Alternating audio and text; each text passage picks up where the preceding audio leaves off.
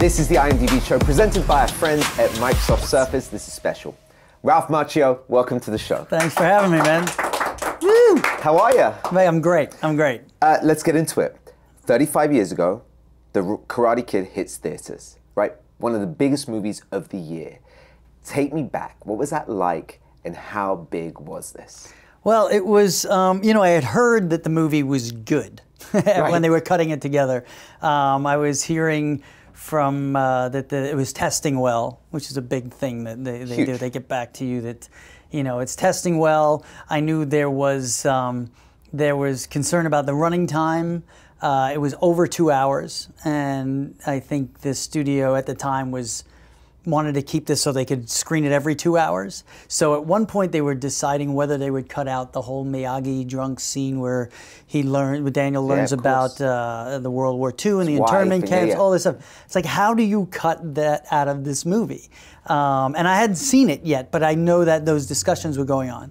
And I'm part of it was the concept that it stopped the story. You're right at the point of the climactic scene, and then you stop the story.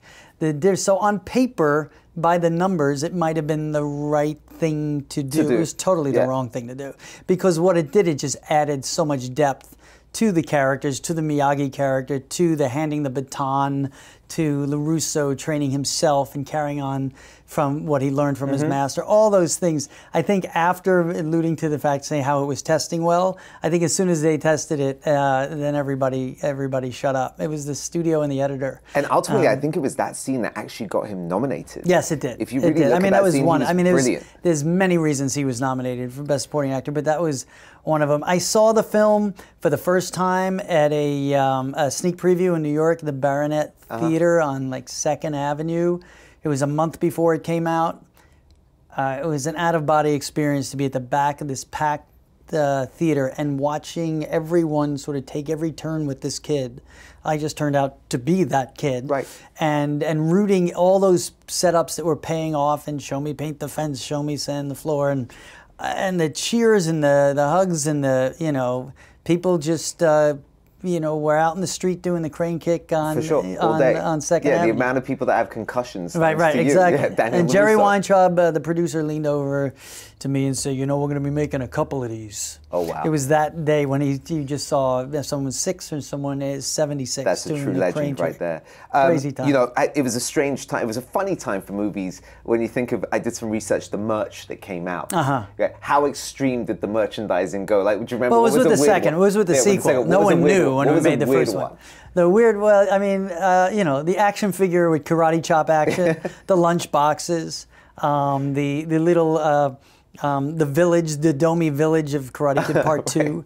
You get all the characters, and it's just like a setup of plastic walls, and then you would move the parts around. What do you do? Like say, hey, Mr. Miyagi, I want to go for a walk now. I think that's exactly what people went and did.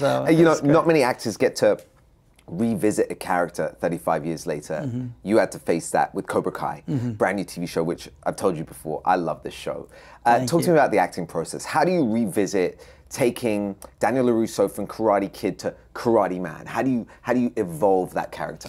Well, it's interesting. It's a great question, because I put a decent amount of pressure on myself for that, in prep to shoot Cobra Kai, and at the end of the day, I dropped it. I let it all fall away. Part of it was discussing it with the creators of the show, John Hurwitz, Hayden Schlossberg, Super passionate guys, and Josh Heel. They're great. I mean, they are the Cobra Kai is their vision, and in essence, it was that pitch, who they were, their passion, the belief that they are the fans that want to make the show for the fans is why I jumped on after saying no for 30 years, because everyone had their pitch. You got pitched a ton? Like crazy. What was the most bizarre pitch you got?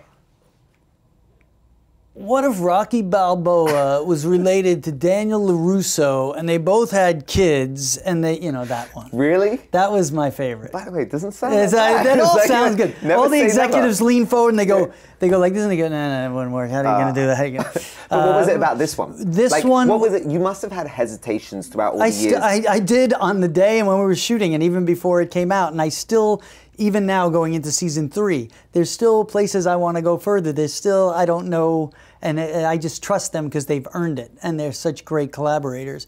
But it's what were you hesitant about? Just tainting the legacy of that character, and it's become the fans' movie worldwide. So it was. Sometimes it's better to not go back to that well, even though you think there might be water in it, you know. Yeah. But in this case, it was I come up really intelligent right now because Cobra Kai is such a big hit and pleasing so many fans of all different ages and bringing a new audience to it. But in answer to your question, did I? And I'm forgetting your question right now. Why? Oh, playing the karate man, the older version. Yeah, getting there.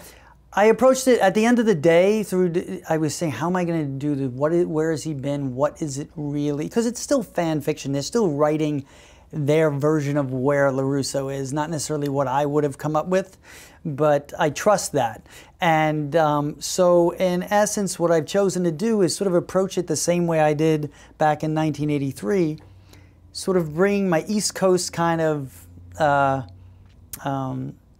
my East Coastness, me from Long Island, LaRusso from Newark, New Jersey, earnestness, honesty, good-heartedness, but amping up his feisty sort of knee-jerk temper, which was part of LaRusso. Right. And the difference between then and now is life has happened, wisdom has happened, family has happened, success has happened in Ralph's life as well as LaRusso's, even though they're different. I've been married for 30-something years. LaRusso's been married. He's got 2 kids. He has successful business, ups and downs in his life, as I have had. I've had success. So I've and difficulties, you know, so I've used all the life that's taken place in the 30 years and just added that to the kid that I played back in '83. What's an interesting thing, you know, the writers write the character, but you actually get to drizzle your special magic all over it. So tell me, what's something that you created for the backstory that we'd be surprised to find out? Well, I mean, I'm still looking for some of that going forward. I mean, there's been a lot. There's so much plot in these first 2 seasons of Cobra Kai that, and only so much real estate, being in half-hour episodes. Which I love, by the way. Yeah, it's a great, they're easily digestible and to the point where even when you're full, you keep wanting to eat. You know, they're 5-hour movies, and that's how we shoot them, and cut up into 10 half-hour parts. So there's, I mean, the most important thing that was part of this for me was making sure the essence of Miyagi and that character and that void in Daniel's life is present, and that's sprinkled throughout the series. And so that was something that I was steadfast on before I agreed to come on board. And I needed to hear and know that that was going to be part of the story, and that since he's been gone, which has been 8 years narrative-wise, that LaRusso has maybe lost some of his balance and needed to go back and needed to bring martial arts in. It's a missing piece, and he needs to recalibrate himself. And that was part of what we discussed and what was important. And even going forward, now if you've seen season 2, I don't want to give any spoilers away. If you haven't seen it, you have to get out and do it right now. I haven't, it's brilliant. So it goes to a place that now going forward in season 3, we really have to recalibrate certain things. And so I'm looking forward to some of the deeper dives and learning something that maybe 15 years ago happened to LaRusso that we don't even know about. And so those conversations are happening now, just like they are for Johnny Lawrence and even the young cast in the show. That there's so many great, compelling characters throughout. You know, it's an emotional show to watch for me, because I grew up watching The Karate Kid, the original. So like whoever, you know, who Mr. Miyagi was for you, I was watching that thinking I was Daniel LaRusso in a very strange way. But you know what I'm saying? You learn from that guy. Tell me something, when I say these words to you, the first thing that comes to your head, right? Your favorite moment hanging out and laughing with Pat Morita?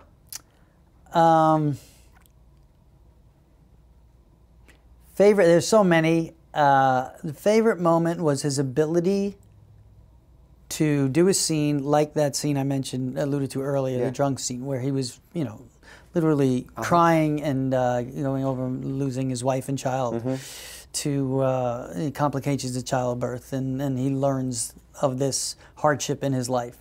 And they'd cut, and he'd just run comic fart jokes and stuff, and you'd just be able to do that and then snap back in.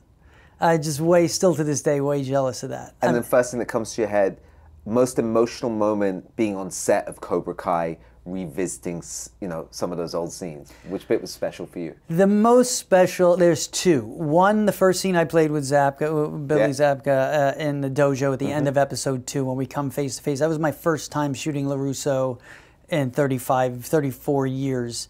And the first time playing opposite him where he just wasn't kicking my ass. Okay, so what did that feel like? What was going through your head? It was, you know, it was... First of all, everyone on the set was just like, they were like, had popcorn and they were just, you know, it was such a great moment for these writers and the crew. For us, there was a piece of what has kissed both this movie, The Karate Kid, and this series. Something that is just, it's the lightning in a bottle where Billy and I had a chemistry that, and this rivalry, and had such depth in between in the silences that I wasn't expecting and he wasn't expecting, that was just there. It almost seems like it came from, you know, you can make Diane Lane once said this to me after I congratulated her on being nominated for, I'm blanking on the name of the movie right now, just old man brain. Okay. But she said, listen, if I knew how to make a hit, I'd do more of them. And it's true, you could put all the right puzzle pieces together and it doesn't necessarily mean that magic's gonna happen.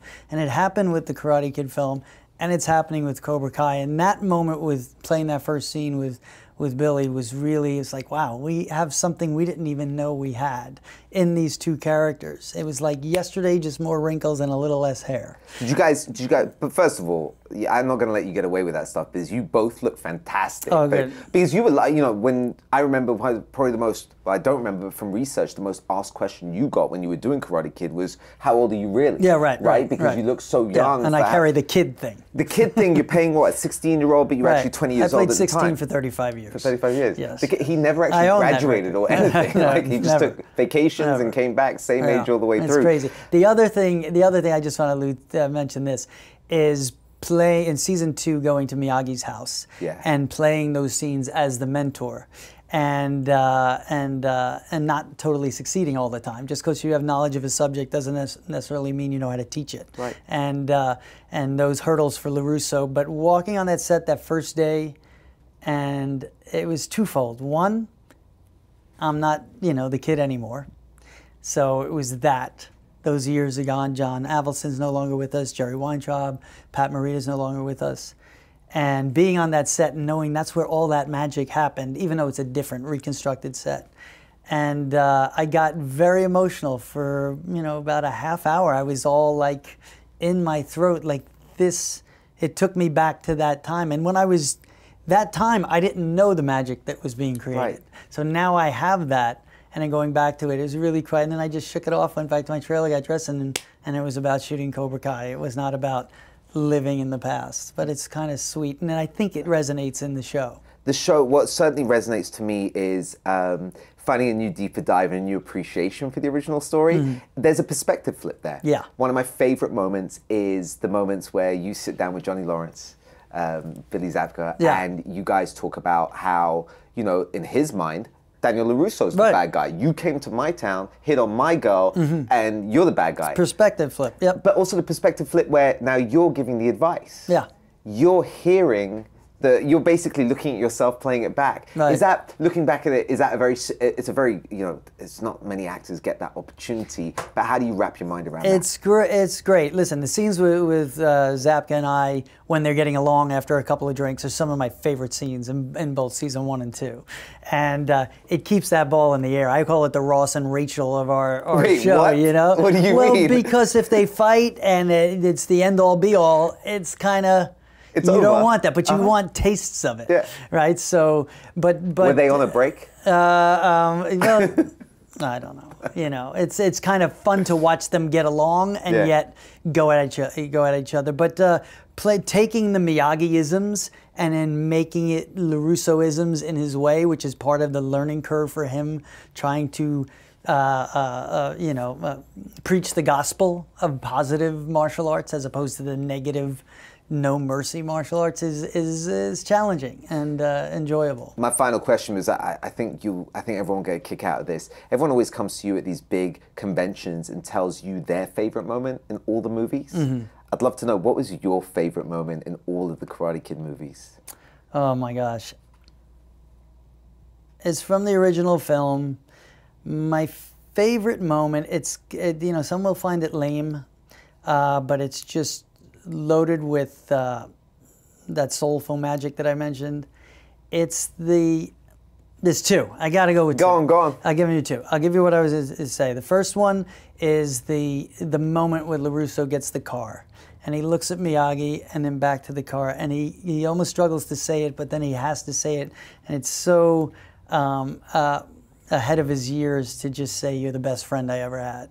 It's just so simple and so sweet. And when he says, "You're pretty okay too," that is the heart and soul with ground. That's the tent pole of that film. On top of that, I would say the payoff scene, show me paint the fence, show me sand the floor, when the kid realizes all this work is paying off and he has this gift of the human Yoda just handed him the greatest gift in martial arts. Those are, you know, that's Robert Kamen's writing and John Avildsen's direction, and here we are today, and it makes it all those pieces are woven into the Cobra Kai series amidst the strike first, strike hard, and no mercy. Right there. Beautifully told. All right, we do this with every guest that walks in here, and this one I'm particularly excited for with you. Okay. What are you watching at home? At home right now, I just finished watching the second season of Barry. Yes. Which is fantastic. And Henry Winkler, I've met more than a handful of times. You worked with him in Happy Days. Well, yeah, that's right. I'm joking. I'm not touching, mother father. Yeah. No, that's great. It was funny. You often get described as the nicest guy in Hollywood. But but now Henry's always had that. I just can't appear with Henry. He's the greatest guy, and I'm so happy for him and what they're doing and what Bill Hader's doing with the script and the dark twistedness and I love the show. Just started watching Big Little Lies, second season. You're in it? Okay, you love that show, season 2? Yeah, I mean, season 2, I just watched the first episode on my phone yesterday. But what do you love about that show? Just the vibe, you know, the subject matters it takes, obviously the level of talent, the direction of season 1. He's not directing season 2, but I'm just, you know, and now having, you know, you throw in Meryl Streep, it's kind of the creme of it's the top shelf. So that and the other day Apocalypse Now was on, and just because it popped into my head, and that's one directed by Coppola, who I got to work with in The Outsiders. Yeah. Apocalypse is, you know, I wouldn't pick it as my favorite movie of all time, but I can't turn it off. Just visually, just that time, essence of that time, I just can't. It's just the cinematography and just the themes, and knowing Coppola and what they went through to make it over 4 years' time, and Martin Sheen's heart attack and all this stuff. I guess from knowing that, it's more fascinating to me. For sure. And I'm glad I wasn't, you know, investing into it. You all know it's fascinating for me getting to sit here with you. These are like one of those moments where I really love doing what I do. Listen, Ralph Macchio, thank you so much for coming by the show. Thank it's a real you. pleasure Great to and be an honor here. to meet you, all Thanks. right? Thank you very much.